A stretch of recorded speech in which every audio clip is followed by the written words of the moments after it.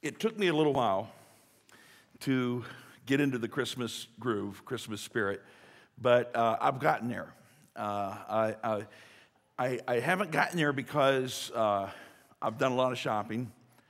I haven't gotten there because I've perfectly decorated all my part of the house.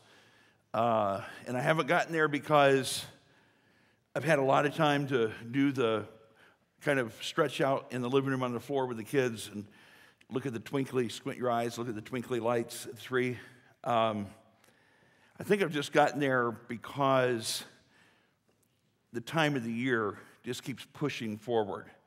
And you begin to see more and more all around. Everything's happening, programs are taking place. It's sort of the sound and smell and look of Christmas is beginning to be everywhere. And so it's kind of hard to avoid, kind of hard to look the other way. I have this kind of resistance factor whenever I start seeing Christmas trees put up in stores in mid-October or right after Halloween or whatever. I'm kind of get this, like I'm going around like, no, don't bring that to me, don't do that. Not because I'm against Christmas, it's just I'd like to smell a little bit of the autumn and the leaves burning and some things like that a little bit before we go to the Christmas tree. But now we're on. It's coming at us. It's full force. It's the last week of school this week, and so the programs are rolling. The Christmas parties are happening. Everything's going full speed, and so I've kind of gotten caught in the vortex of that, and I'm just kind of going along, and I'm enjoying the sights and the sounds and the smells of Christmas. I'm not quite yet to where I listen to Christmas music nonstop, but it's okay to throw one in every hour or two, that kind of thing, Here's the problem with listening to it nonstop, and if you do, that's really awesome.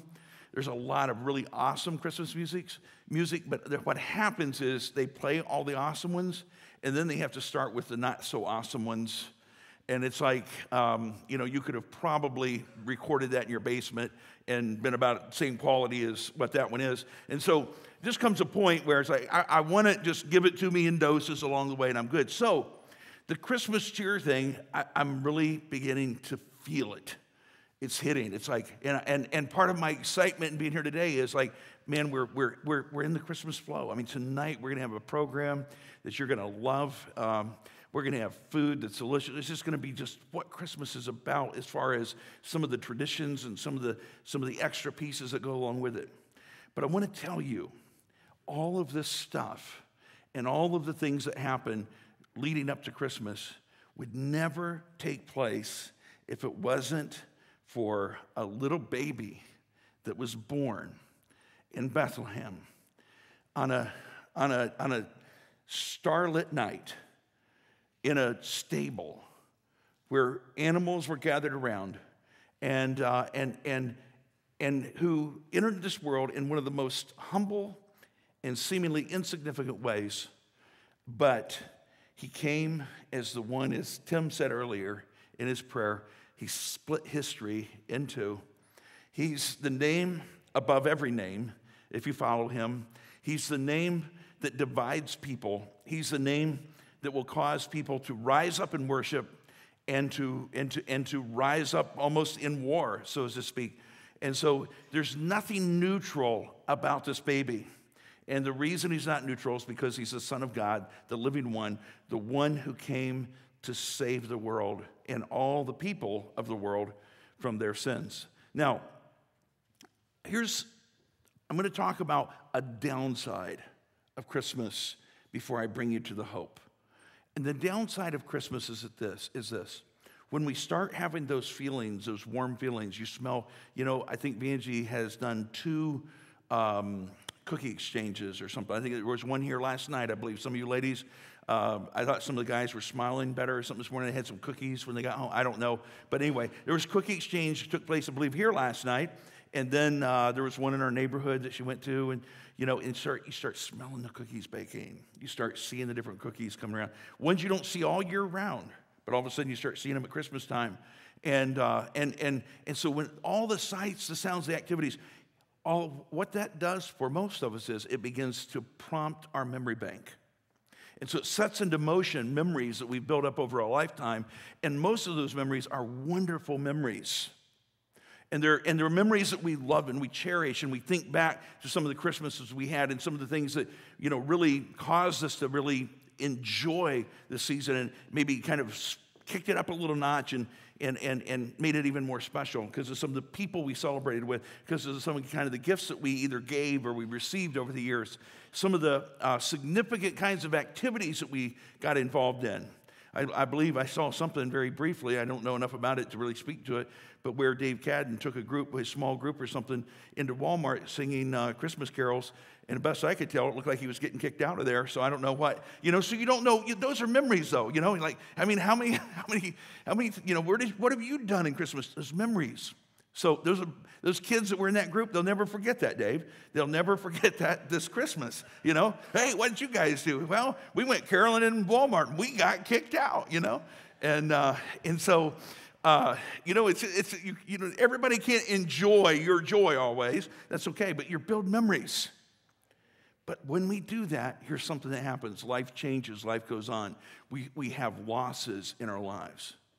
And so not only do the memories bring up all the wonderful and good memories that we have from our childhood and from our grown-up years and with our children and then maybe some with our grandchildren and those kind of things, but it also reminds us of some of the losses that we've experienced in life, some of the hardships that we've gone through.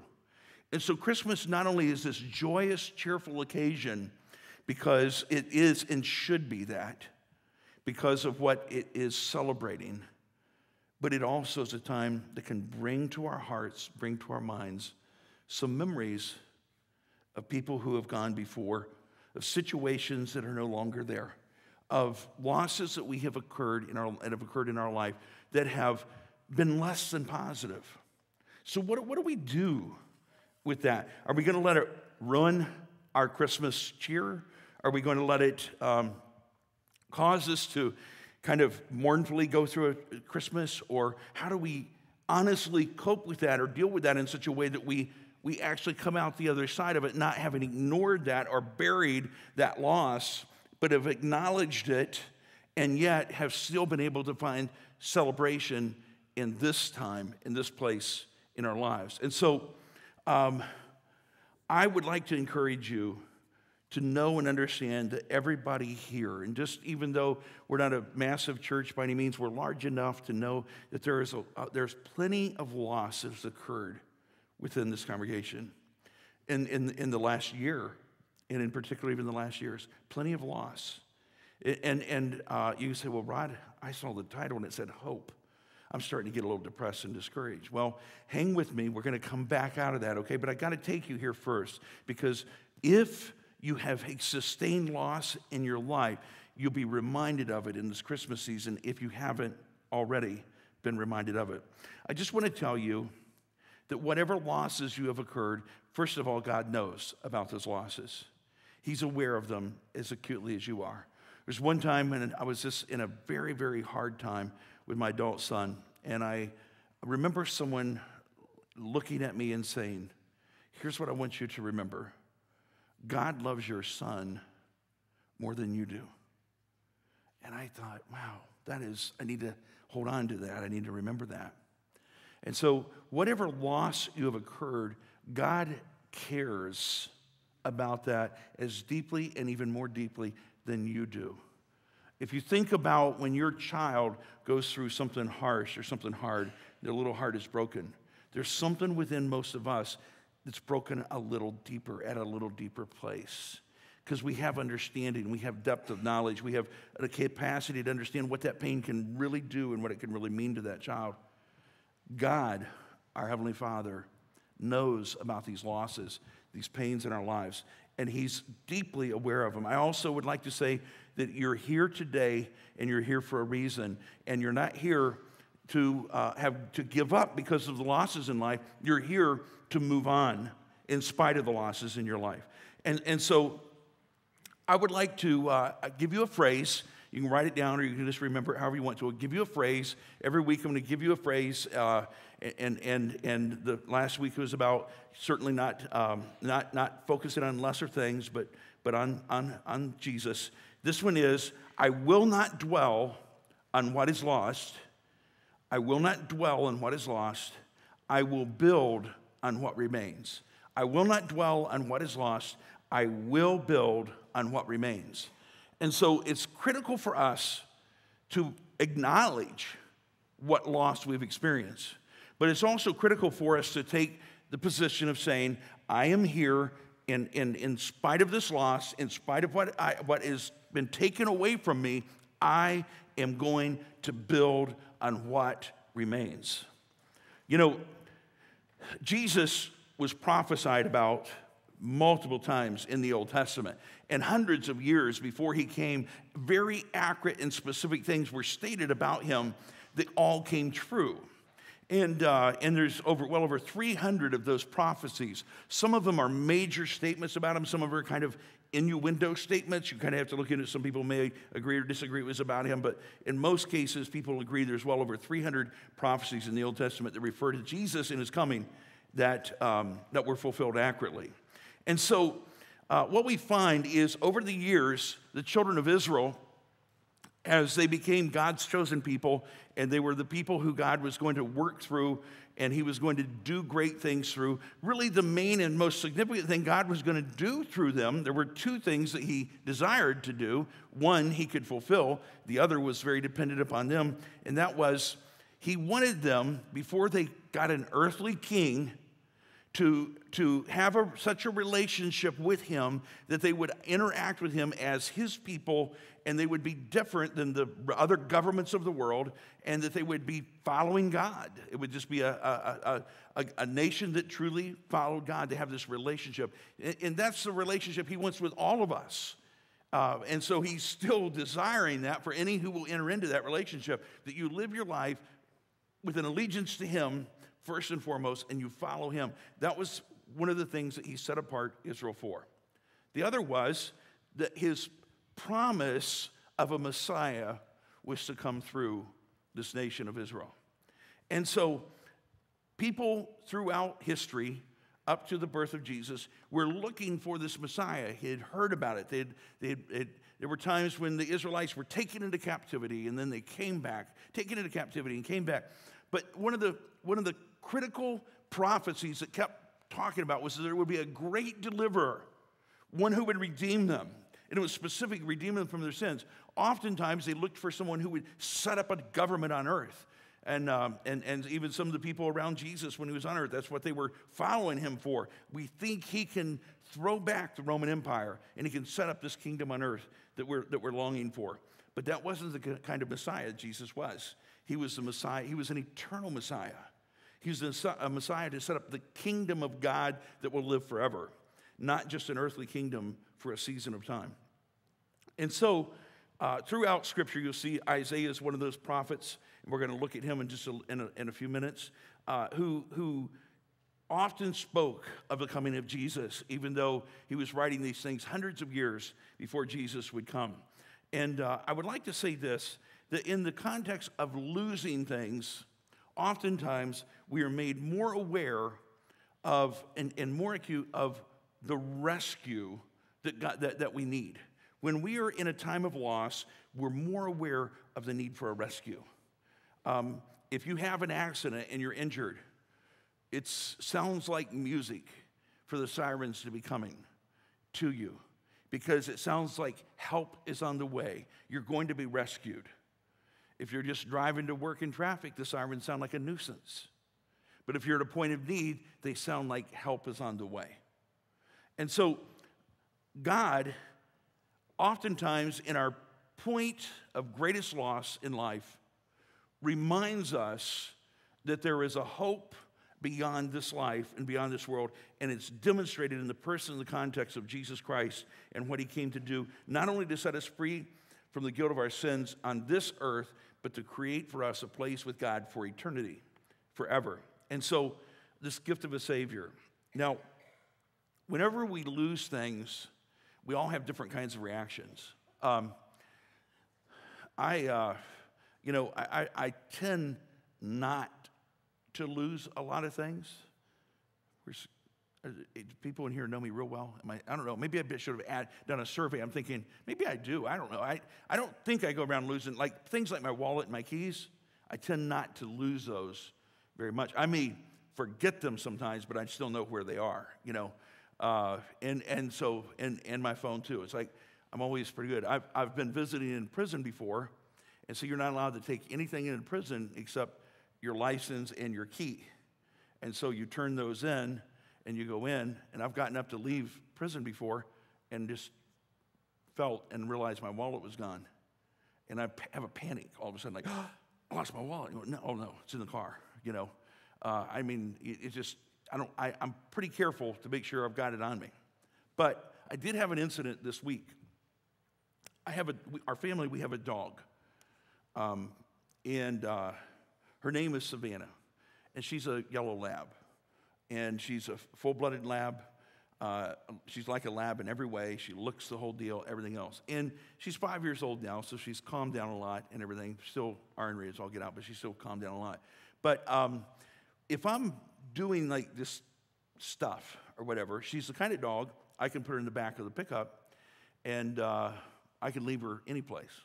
I go to the hospital, visit people, leave her in the back truck. She's not going anyplace. She's right there.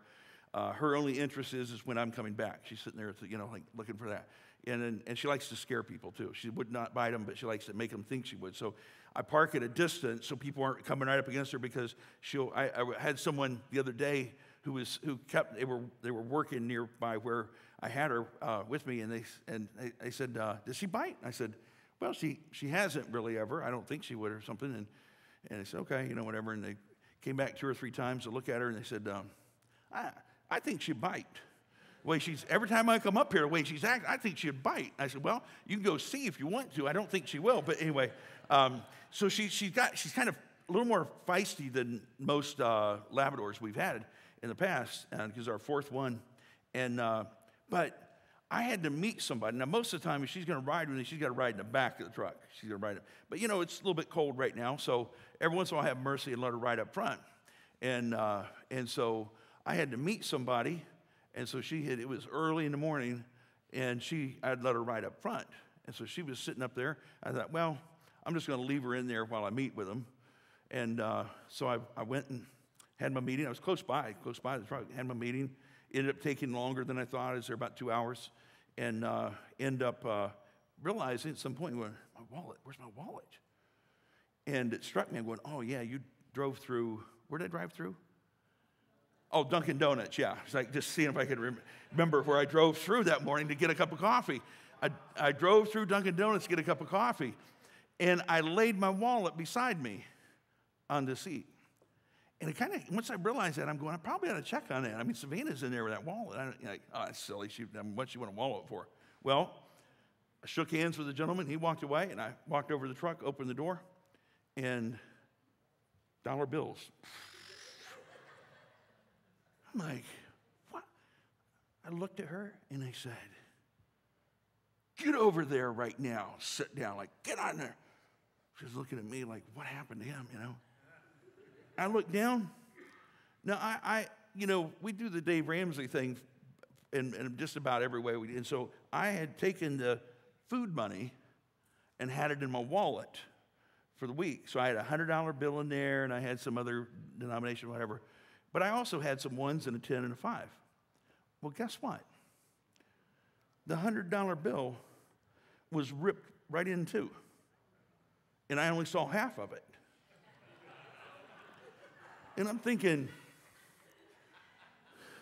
I'm not following you around, but you better not have eaten this thing. And so I'm kind of scrambled. I mean, this one side looked crisp and nice, and it was one of the newer ones, you know. And and then I'm seeing 2 pieces of a 20, and the 5 and the 10, perfect, sitting there, perfect. Nothing wrong with them. The ones, nothing wrong with them whatsoever. They're just sitting there. The wallet's sitting there like it had never been bothered. But all just the cash, the bills were out. I don't know how in the world she got it open, pulled those things out, but however she did. And so I'm kind of searching around in there, and finally stuck down in between the seat. I pulled up that other half of 100. It was not chewed up or anything, just like she tore it in half. I said, she has only a mouth. I don't know how she tore these bills in half, but I had 3 bills just neatly torn in half, just like that. And I'm thinking, okay, if these are a total, girl, you're up for sale. I'll get my money back from you. That's what I'm going to do. So we had some serious talking going on. It was one-sided. And she was sitting over there like she just lost her best friend, you know? And, but in that moment, that felt like a loss, like, man, dumb dog. Here I am being nice to her, letting her ride around with me some, and look what she did. I just ticked off. Some point later in the day, Benji said, did it ruin your day? I said, no. It didn't ruin my day. It ruined about 15 minutes of it real good. But I'm not going to let it ruin my day. Anyway, I haven't taken my taped dollars back to the bank, but I think I'll get my money back from them. It'll be just fine. Anybody want to tape the $100 bill? You can see me after service. We'll work out an arrangement here, okay? But in a moment, we can feel that impact of a loss like, oh, man, how did this happen? So how do we deal with that? I know that's very lighthearted compared to a lot of losses that we could talk about here. I hate to even try to categorize, but let's mention a few. Some people have dealt with a loss in a relationship. It can be through death. It can be through divorce. It could be through a relationship that never came to be as it seemed like it was going to. Loss in opportunities. And the bad thing about opportunities is if we don't take the opportunity, we sometimes never know what we might have had or might have experienced from that. But our imagination tends to make us think it might have been better than even it would have been. So that loss feels very, very strong. And for some people, it seems like loss just sort of leaks out of your life. And then for others, it seems like it just pours. It just pours. We have those moments where it's real heavy. Money. Sometimes it's a loss of money. Back in 2008, an awful lot of people, their house values just went down. Money was like immediately lost in that.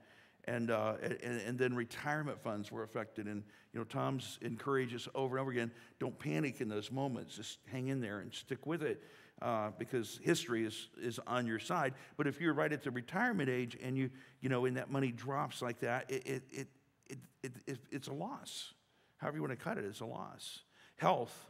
One of the things that I've realized as I get older, you better appreciate your health, whatever health you have, and because health won't stay with us forever, and some here today struggling with some health issues, and that can feel like a loss to us, and then we have losses just because we've been stupid, we've lived in Stupidville or something, It's kind of hard. Sometimes people want to either blame God for all the losses or blame the devil for all the losses. Sometimes we just have to flat out blame ourselves. God didn't make you, get that timeshare, nor did the devil, Anyway, I just throw that in case that shoe fit anywhere. But and then the devil does try to steal and kill and destroy. He is out to try to take as much as he can away from us. And so that has its effect too. And God allowed Satan to kind of take Job down to the bare essentials of life. And we don't understand that always. We don't always know what to do with that. It's a loss. There's loss. And then after we experience a loss, there's grief that sets in. Some people can't sleep because of their grief they experience or feel. Other people end up sleeping all the time. That's all they do is just stay in bed. Some people can't eat, and then other people, all they want to do is just eat all the time.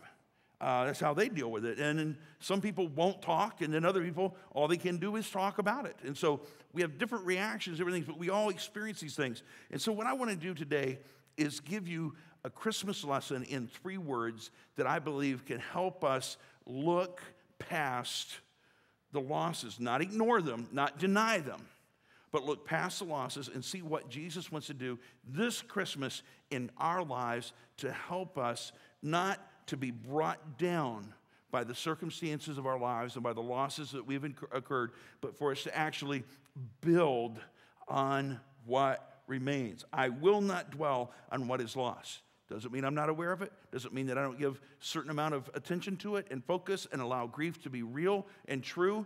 But I'm not going to stay there. I am going to build on what remains.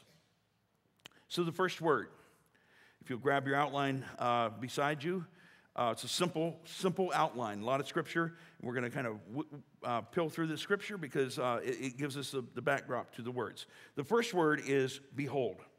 Behold. Let me read this scripture to you from Luke chapter 2 out of the Christmas story. And there were in the same country shepherds abiding in the field, keeping watch over their flock by night. And lo, and I'm going to have to just tell you this, all the scripture today is in King James Version.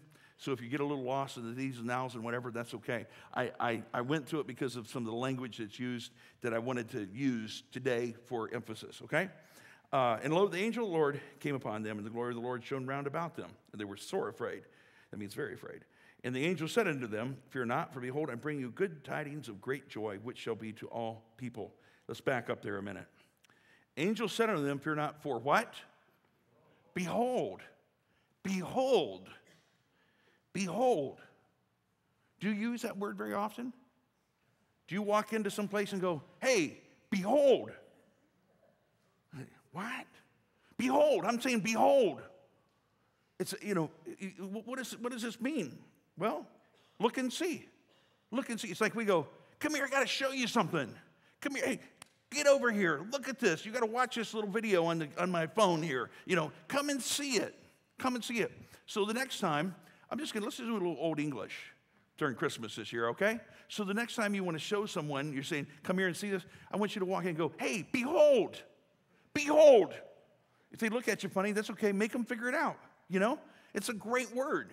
It has a lot of a lot of emphasis to it. And so in the scripture, the angel's coming and he says, hey, fear not, for behold, I bring you good tidings of great joy. We're going to come back to that word, okay, which shall be to all people. Let's go on down through the story. For unto you is born this day in the city of David a Savior, which is Christ the Lord. And this shall be a sign unto you. You shall find the babe wrapped in swaddling clothes, lying in a manger. And suddenly there was with the angel a multitude of the heavenly host, praising God and saying, glory to God in the highest, and on earth peace, goodwill toward men. And it came to pass, as the angels were gone away from them into heaven, the shepherds said to one another, let us now go even unto Bethlehem and see this thing which has come to pass, which the Lord hath made known unto us. And they came with haste and found Mary and Joseph and the babe lying in a manger. When they had seen it, they made known abroad the saying which was told them concerning this child. And all they that heard it wondered at those things which were told to them by the shepherds. But Mary kept all these things and pondered them in her heart. And as the shepherds returned, glorifying and praising God for all the things they had heard and seen, as it was told unto them, that they had beheld. Beheld.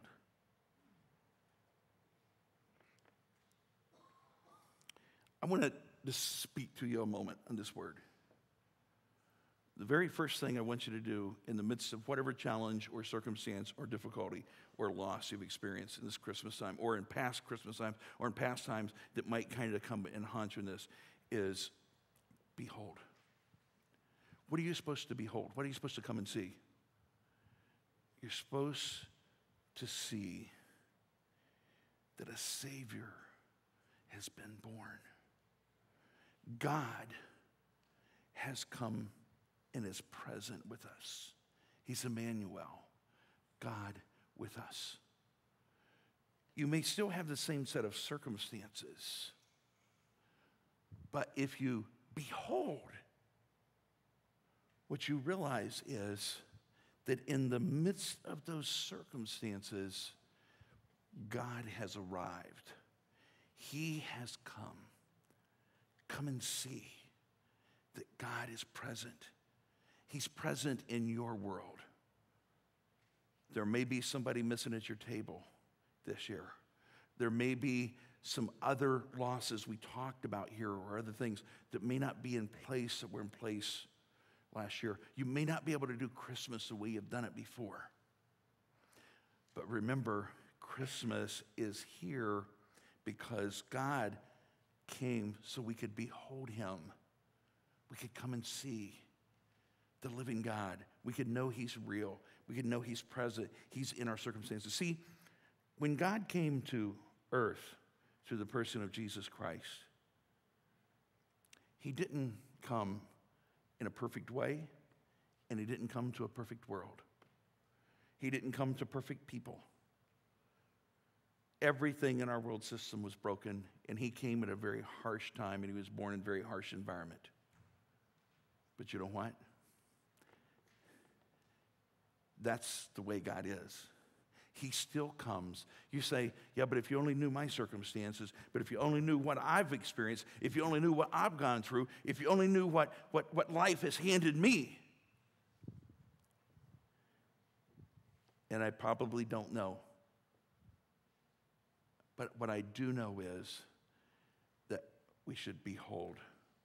The God of the universe came to earth, to you and to me, not how we should be, not how we should have been, not because we had it all together, not because everything had gone right in our life, not because we were born into the right family, not because we had the right pedigree or anything else, but because he loved us. So right now in your circumstances, whatever they are, I want you to behold the Savior. Behold the presence of God in your situation. Remember that he's an ever-present help in time of trouble. And here's something that is hard to grapple with, but I beg you to do it. And that is to stay in the dark until your eyes adjust and you can see God has come into your situation. You know how it is when you walk into a dark room and it's totally dark and you just can't see anything? If you stand still long enough, you start making out some things. You can start seeing a little bit. I want you to stay put long enough to see God is with you. Behold, come and see. God has become present to you. That's what Christmas is. God became present. The Savior of the world appeared. The angels couldn't keep it. Heaven could not. It had to overflow. So some shepherd guys that were out there on the field, seemingly just the last person on people's minds, and as they were going through life. But God's going, we're going to tell them. We can't help it. And so they just spread it out and said, hey, behold, good news. Savior's been born. And you can go find him. You can come and see. In the dark of their night, God showed up.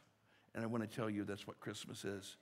Behold, Jesus is present in your life right where you are right now if you're willing to see him. You ever heard the expression, lo and behold? Lo and behold. You know, a lot of times you'll hear it in certain kinds of, settings, but it isn't a word, it is an expression you'll hear all the time, but it's kind of a phrase that has sort of hung on a little bit, Old English a little bit. It's like, you might hear someone say, well, lo and behold, if they didn't just up and do whatever they're going to do, it's lo and behold. And so I want you to kind of practice that phrase this Christmas too. Whenever you see something kind of surprise, well, lo and behold, look, if they didn't put up 100,000 Christmas lights on their tree, or around their house or whatever, just to kind of bring yourself back into this behold thing, okay? Behold, God is present. He is real. And so whatever reminds you that God is present, he's real, the lights, the shopping, the traffic, anything, that God came to earth. He's present. Behold.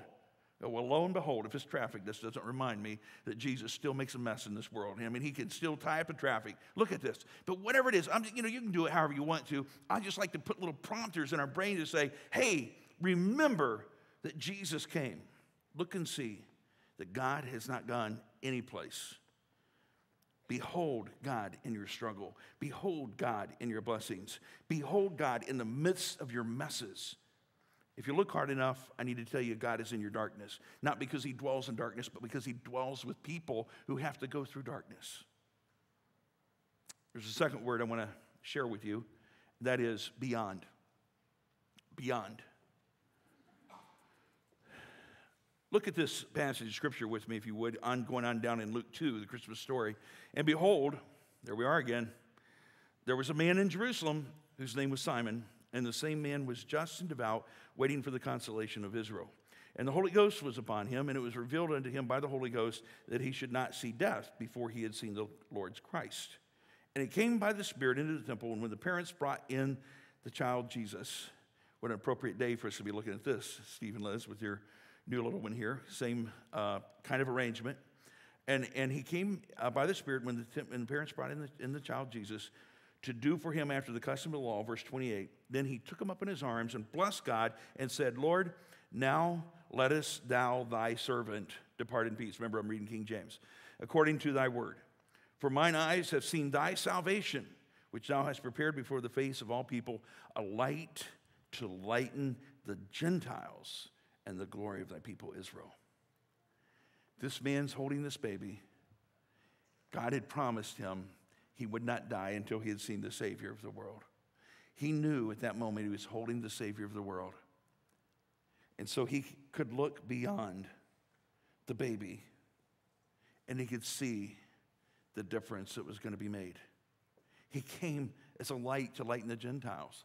Do you understand how off-key that would sound in Jerusalem at this time? Or in Israel at this time? He came to make a light for the Gentiles? What are you talking about? And the glory of thy people Israel. So it's interesting, isn't it, that this man could see beyond the moment and see something greater that God's purpose was going to unfold and reveal. And I'm just going to tell you, God has something greater for you than beyond the moment of your loss, your hardship, your difficulty, your memory that makes you sad. God has something beyond that. And so what you have to do is lift up your head, lift up your eyes, and look beyond your circumstance. You have to, first of all, behold him in your circumstances, or I don't think it'll do much good to look beyond. Because you have to own it. You have to be there. You have to accept it. You have to look at it. You have to behold the presence of Jesus in the midst of that. Then you have to look beyond. And when you look beyond, you see not only does God have some wonderful things in store for you now and in this life, still for purpose and meaning for your life to fulfill while you're here in spite of the losses that have happened, that there is hope beyond your loss. There's an old song that I remember singing a lot as a kid in church, or I don't know if I sang it so much as I listened to other people sing it probably. It's called Victory in Jesus. And it's interesting, I kind of grew up in an environment where it wasn't a Pentecostal church, but there would have been some days you'd have thought it was, because people did believe in shouting a little bit. And there were certain things that would seem to make people want to shout more than others. And one of those things was whenever they started singing about heaven. And so in Victory in Jesus, the last song is, I heard about a mansion, heard about those streets of gold beyond the crystal sea. Now, there was a church I grew up in was in South Florida, so there was a pretty strong contingency of retirees there. And some of those folks had lived a long life. They'd seen it all. They weren't too far from stepping onto those streets of gold. And so they could just been singing along, Victory in Jesus. They get to that verse, and it was just sort of like a live wire. Someone had to hit a lightning bolt down through. And they were like, arthritis. They were forgetting about their arthritis or whatever. They were standing up and waving their hands. A couple of them took a walk like Annie or something around the church or, whatever. But they got kind of happy because they knew there was something beyond. Their life was winding down, but there was something beyond. There was a hope. And I heard about a mansion. I heard about those streets of gold beyond the crystal sea. In other words, they're going, man, I'm starting to see that heavenly shoreline out there. I'm thinking it's not going to be too long. I'm going to make that. I'm going to make that trek. There's a hope beyond your loss. Now, I don't think we have to live this world in such a way that our only hope is what's beyond. But I will tell you this, if we keep in mind how short this life is in comparison to how long eternity is. My brother Rick, he's been here, he's spoken here, he's a pastor in South Florida. He has a lot of health issues, especially related to his heart. And he's had some pretty difficult times in recent months, actually, with regard to his heart, some congestive heart failure issues, and that have been pretty tough. And I was talking to him yesterday on the phone, and he has some reports and things that are not really all that great about his heart. And he's going to have to go see another specialist in another part of the state. And there's some possible very critical decisions that might have to be made with regard to his heart in the upcoming weeks or months. And I was just talking to him, and he was sharing this with me. And he said, Rod, he said, I'm at great peace about this. He said, I'm 59 years old, and I look back across my life and I'm going, wow, this has been an incredible 59 years. I really, really have gotten a lot in. I've done a lot. I've seen a lot. There's not a lot really still missing. So, if 59 was it, I wouldn't have a lot to complain about. And if I did make it to 79 or 89, if they were able to do some things that would extend my life significantly, in light of eternity, that all still pretty short. And he was talking about how all the blessings that he had, and I felt like he left one out. And I said, I think you forgot to mention one of the blessings you've had in your life. And he said, what was that, Rod? I said, you've had an outstanding younger brother. And anyway, he was, just trying to lighten up the moment a little bit, there. But the deal was this. When I was talking to him, I thought, you know what? It's so true. Not only, and none of us want to end life short. We have people, it's not just the loss that we occur, it's a loss that other people occur by our going. And so, nobody wants that. But here's the deal. The deal is this, that God in this life has something beyond your losses. That's why you're here. He also, at the end of this life, has something beyond. That's what Jesus came to do, was to build a bridge for us. And he said, if I go away, I will prepare a place for you so that you can come and be with me. He said, he not only came to deliver us from our sins, but to make an access to the Father in this world and beyond this world. And so, remember, he is in the midst of what you're in. Behold him, the Savior, the God who came to be with us, to reveal himself to us, Jesus Christ. He is beyond. He has a life beyond our current circumstances for us. And let me just say this too. I believe when we know of people who have impacted people greatly, there's always a story behind somebody's glory. There's always pain behind someone's productivity. There's always a pruning behind someone's fruitfulness. And so if you feel like you've experienced that pain, that pruning, if you feel like you've experienced that hard story, understand those are the very people God often can use in the greatest measure. So don't reject that. Don't get bitter and angry about it. But remember, behold, God is with you in that. He has something beyond it. And now for our last word, which is my favorite word, because it's really 3 words. It's cheating. It's 3 words in one. It's nevertheless. Nevertheless. I think it's a word we still do use sometimes, but we don't always, it's not like an everyday word necessarily. But let's look at the scripture. Nevertheless, the dimness, this is from Isaiah, so we're going back to Isaiah, the prophet. The dimness shall not be such as was in her vexation, when at the first he lightly afflicted the land of Zebulun and the land of Naphtali, and afterward did more grievously afflict her by the way of the sea beyond Jordan and Galilee of the nations. There was a lot of judgment that had gone on with the children of Israel. And nevertheless, remember that word. We're going on down. It says, the people that walked in darkness have seen a great light. They that dwell in the land of the shadow of death, upon them hath the light shined. Thou hast multiplied the nation and not increased the joy. They joy before thee according to the joy in harvest. And as men rejoice when they divide the spoil. For thou hast broken the yoke of his burden, the staff of his shoulder, the rod of his oppressor, as in the day of Midian. For every battle of the warrior is with confused noise, and garments rolled in blood. But this shall be with burning and fuel of fire. For unto us a child is born, unto us a son is given, and the government shall be upon his shoulder, and his name shall be called Wonderful, Counselor, the Mighty God, the Everlasting Father, the Prince of Peace. You're familiar with that verse, aren't you? You'll see it all over the place at Christmas time. It was written hundreds of years before Jesus came. He's saying, Israel, you've been through all this, you're going through all this. He's prophesying, he goes, nevertheless, Do you know that the Bible actually is filled with the word nevertheless? Now, particularly in the King James Version. But I'm going to talk to you about a nevertheless perspective of God in the last couple minutes here. In Galatians chapter 2 and verse 20, it says, I am crucified with Christ. Nevertheless, I live, yet not I, but Christ lives in me. Ezekiel 16:60, that God loves us with a nevertheless kind of love.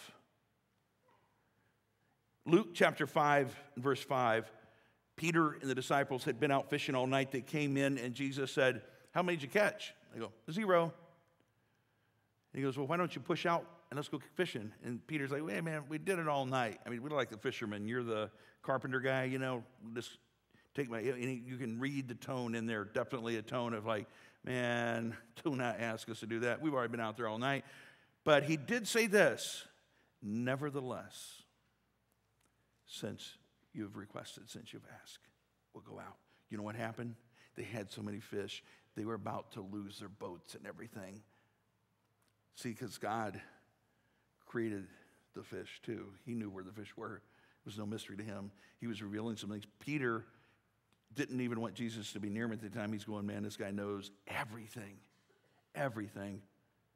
But he at least had the kind of obedience that said, even though I don't want to do it, even though I'm tired, nevertheless, I'll push out.